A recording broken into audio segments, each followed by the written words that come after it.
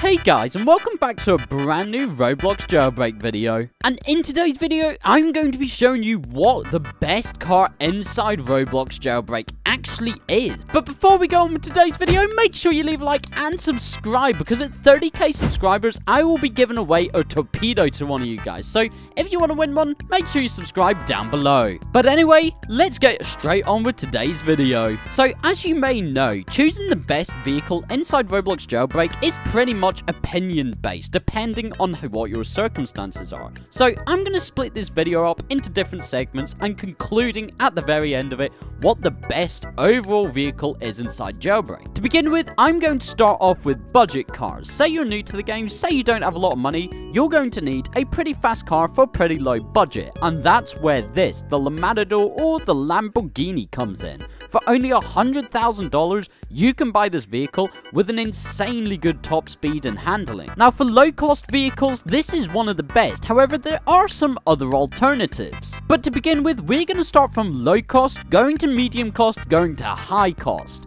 And then at the end of that, we're going to go on to limited vehicles that are the best, and then we're going to go on the best overall vehicle inside Jailbreak. But anyway, back to the low-cost vehicles. As you can see, the Matador here can do about 167 miles per hour top speed, which is pretty decent considering this vehicle only cost you $100,000. Now, the handling is pretty insane. I like it, everybody seems to like it, and it's a very OG vehicle. However, for the price point of this vehicle and for the speed and handling and acceleration you get, this is by far the best starting vehicle inside Jailbreak. For only 100 grand, this vehicle is incredibly good. It can keep up with most of the supercars, to be honest with you, and for the fraction of a price. Another thing is, this vehicle is insanely cheap in trading. Now, as you can see, I'm driving the OG Matador here, which is a little bit more costly in trading. However, the normal one, or the current day Matador, is really cheap and easy to get in trading. Most people just trade these off without even thinking about it, because rich players just don't have a need for it, because,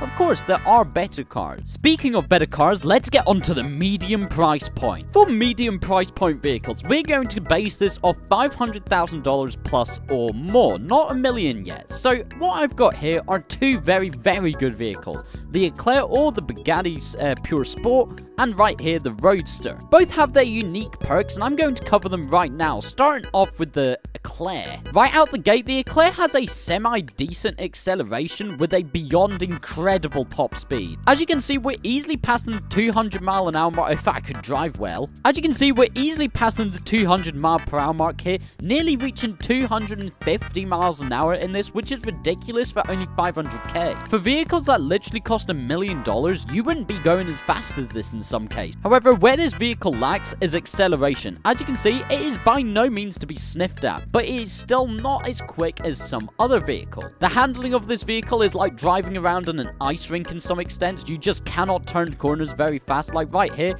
I'm going to go as hard right as I can just at this little part of the bridge, and oh, I just about did it, but my finger is all the way down on the D. The other good thing about this vehicle is the reverse speed. As you can see, the reverse speed is pretty much instant, and it's not too bad, to be honest. 80 miles an hour reversing is pretty decent. However, what the heck just happened here? Although the top speed is still by far the winning part of this vehicle, reaching 200 miles an hour very quickly. And to be honest, you shoot right past that onto 260 nearly. For a mid-priced vehicle though, there is more alternatives than a lower end price, and this right here is another one, the Tesla Roadster. Now, compared to the Bugatti right over there, this has got some other quirks to it. As you can see, I am at a standstill right now, 0 miles an hour, and I just shoot off the entrance. Look at that, 100 miles an hour, 150, and just about 200 by the end of this road, which is absolutely incredible. This thing handles like an absolute tank, going around corners, shooting off them as soon as you can and as fast as you can.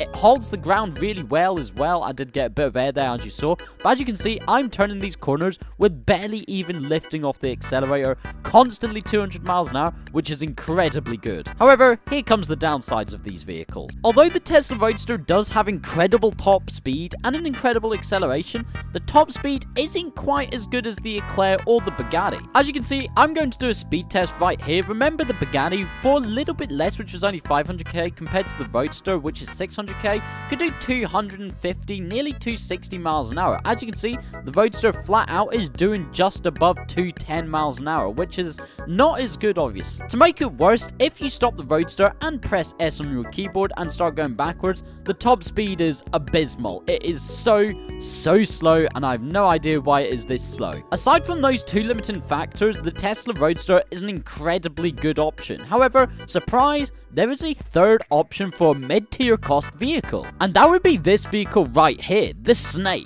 This vehicle does cost $675,000, which costs the most out of all the other two cars that we've covered. However, this vehicle has something very special. Let's cover it first. As you can see from the start, the vehicle has pretty decent acceleration, not quite as good as the Roadster, but better than the Bugatti. And as you can see, we reached 180 just at the end of this road. However, as you can see, this vehicle has a higher top speed than the Roadster. Not by much, mind you, but I've gotten this up to about 230 miles an hour before. This is, of course, not as good as the Bugattis, but it's still incredibly good. It's got the combined acceleration of the Roadster and the top speed of the Bugatti, creating almost a perfect pair of both of them. The handling of this vehicle is incredible, and with an animated spoiler, as you can see just now, it shoots up.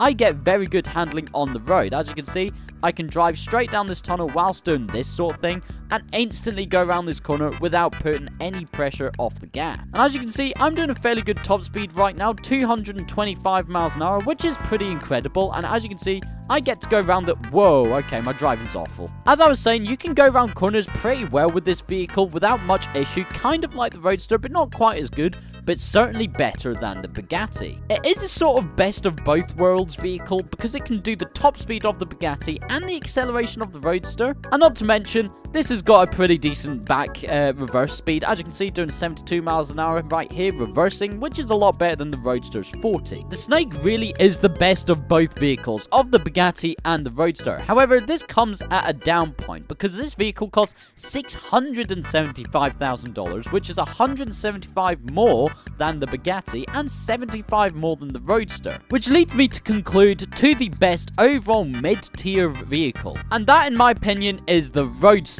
For only 100k more than the Bugatti, you can get a very impressive acceleration, a very good top speed, and an incredible handling. I mean, look at me go around these corners right here. This vehicle is literally ideal from getting away from cops very quickly, and even though your top speed isn't very good, say you go over a ramp, well, you've instantly escaped the cops just like that. You do not need the top speed of the Bugatti. But now that we've covered the mid-tier vehicles, let's get on to everyone's favorite, the expensive ones. The first one I want to cover is this, the Scorpion, one of the newest added vehicles inside Jailbreak and very famously known for its incredible, and I mean incredible, top speed. This vehicle cost a measly $2.5 million, just jumping it up a little bit from 500k, but this vehicle really shines in one special area, and that is on the drag strip. As you can see, the acceleration is pretty mid until you hit here. As you can see, I'm shooting past 200 miles an hour, approaching 250. Now we keep on going. It goes past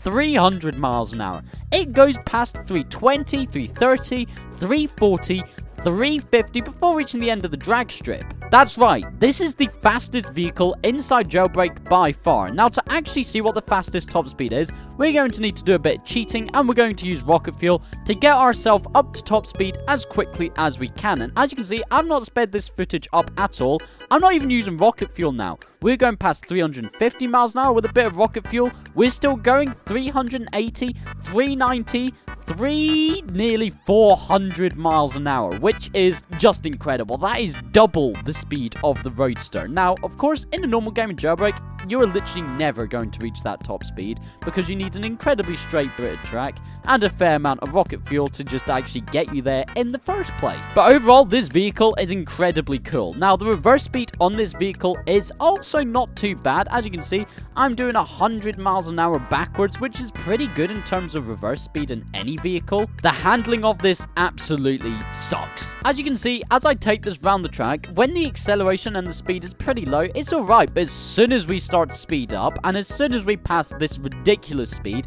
the handling becomes, well, non-existent. It is incredibly hard to go fast in this vehicle, and on the road, you will fall off it pretty much every single time. You can guarantee though you'll win pretty much every drag strip race with this vehicle though, and it is incredibly good. But for that price point at only $2,500,000, I don't know if this is the best. We've got one other that we can cover, and that is everyone's favorite vehicle, the Vault Bike. If you do not know of this vehicle, what are you doing, living under a rock? This vehicle has a very, very good top speed of about 220 miles an hour, the best handling of any vehicle in the game, and a very, very satisfactory acceleration. As you can see, I can go from 0 to 100 in less than half a second, and 0 to 200 in just about 2 seconds, which is, well, there's no words for it. It is an incredibly quick and incredibly fast vehicle. This, of course, does step it down a lot from the Scorpion, because this is only $1 million. You could literally get nearly 3 of these for the same price of the Scorpion. Of course,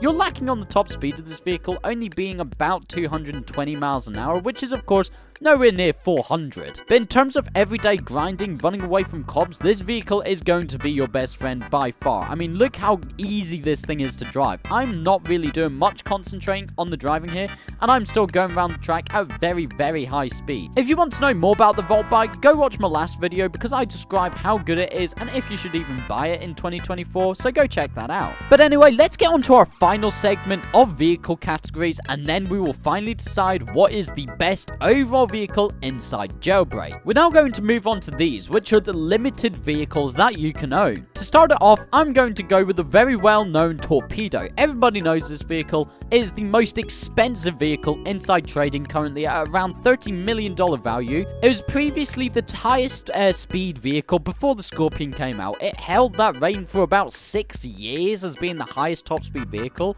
Now, it does have a few major drawbacks, being the handling is awful, it looks like a soap bar, and the reverse speed is not very good. However, where this vehicle does pick up is the value in trading. This vehicle is extraordinarily expensive to get, and if you want to get one, you know, consider subscribing. We're giving one away at 30k. Overall, this vehicle is mainly just a jailbreak icon at this point. It has got a very, very good top speed, but to actually find out, let's head over to the drag strip. As you can see, out of the gate, the Torpedo's acceleration is pretty decent. It's not something to be sniffed at. However, the acceleration is generally not the best. However, here is where it comes into clutch. It powers past 240, 250, 260, 270, and it can reach just about 320 miles an hour on the drag strip. However, realistically, you're not going to reach that in any, you know, sort of normal circumstance gameplay. So let's not cover the Torpedo anymore and move on to the next vehicle that is limited, that is considered one of the greatest of all time. The next vehicle to cover is perhaps the greatest looking in all time, the Proto 08. To put it simply, the Proto 08 is a limited car that's worth about $10 million value in trading, and is basically the Roadster successor. It is basically the same as the Roadster, which we've already covered, but this vehicle is no longer obtainable. It was a level 10 grand prize from season 15? I probably got that wrong. Correct me in the comments if I am wrong. As you can see, this vehicle is very, very similar to the Roadster. Its acceleration is just top notch. Its top speed is give or take the same as the Roadster, topping out at about 210 if you can get it up to that. Its handling is very, very good. As you can see, I'm doing this round a corner. I'm going to Tokyo drift this thing round the corner. There we go. And the looks on this are just incredible. I mean, look at it. It looks beautiful. If I have to use this over the Roadster, I do, because it's just so much nicer looking, and it is basically the same as the Roadster. I mean, it's so much the same. The reverse speed is a lot faster though. As you can see, 72 compared to 44, but it literally makes the exact same engine sound as the Roadster. But what if I was to tell you there was actually a limited vehicle greater than the Proto 08?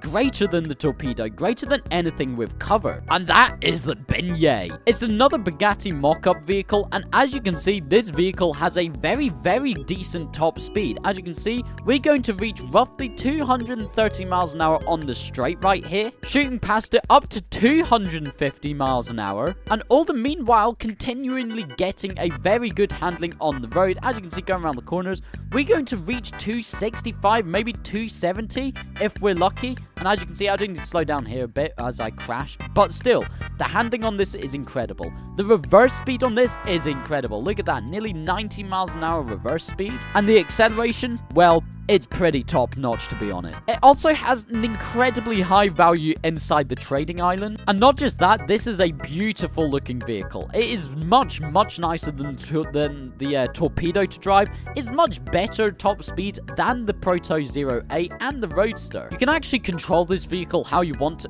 What the heck? Bro, Jailbreak has been a bit buggy today. As I was saying though, you can actually control this vehicle how you want to instead of sliding around the road as the Torpedo and actually getting a very good top speed compared to the Proto 08. This is my personal favorite vehicle. However, I'm not going to get my opinions into the outcome and conclusion of this video, which we are just about to cover now. But before we get into that, make sure you do subscribe because I really do want to hit 30k subscribers and it'd be much appreciated. However, let's just get straight on with it, shall we? Ladies and gentlemen, may I reveal to you overall the best vehicle inside Roblox Jailbreak? The Proto 08. Of course, your opinion may be skewed off mine, but what I do believe is this to be the best current vehicle inside the game. Of course, if you do not have a lot of money in the game, this vehicle may seem pretty out of reach to you, so any of the other ones I just recommended before this, you should definitely go for. I mean, the Roadster is pretty much identical, but what this vehicle shines in is the trading value. As you can see, it is roughly $20 million values at the moment, which means this vehicle alone can get you any other vehicle, give or take, inside Jailbreak. Within reason, of course. You're not getting a Torpedo out. However, with that, you get the insane acceleration, as I will demonstrate right now, going from 0 to 200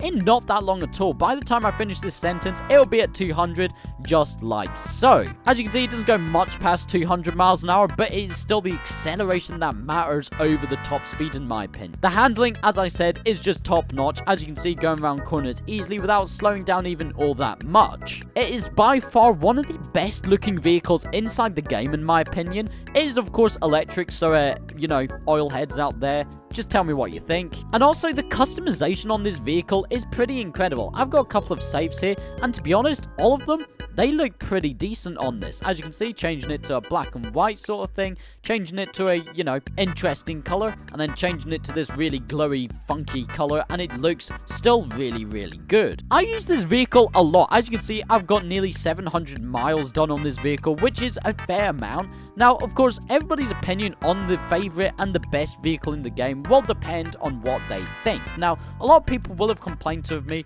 and said, you know, the Volt Bike is the best vehicle. As you can see, I've done a measly 43 billion miles on the Volt Bike, and it's got a very good top speed. It's got a good acceleration, good handling. However, I am still going to say that it is the Proto 08. The Volt Bike only has one seat, of course, well, because it's a bike. The trading value of this vehicle is just really not there. It's only worth about 850k when trading, compared to 20 million, which is just not comparable at all. Don't get me wrong, the Volt Bike comes in at a very close second. Due to the cost of this vehicle and the availability, you can still buy this. You can't still buy the Proto 08. So if you cannot get the Proto 08, definitely get the Volt Bike. But if you can, or if you do have it, the Proto 08 is still, in my opinion, and I think in a lot of other people's opinions, one of the best jailbreak vehicles ever. But ignore everything I've just said, because this is pretty much opinion based. I mean, realistically, nobody will ever truly find out what the best vehicle ever is, but this is just going off my statistics and personal experience with the vehicle. But guys, if you did enjoy this video, please tell me down below what you think the best vehicle is down in the description, and if you think it is the Proto 08, or if I am just completely wrong. Make sure you leave a like and subscribe. We're trying to hit 30k, and I'll be giving away a Torpedo when we reach it, so if you want to help me out, consider subscribing down below right now. Join my Discord server, follow me on Twitter, all that good stuff, and guys, I will see you all in the next video. Goodbye.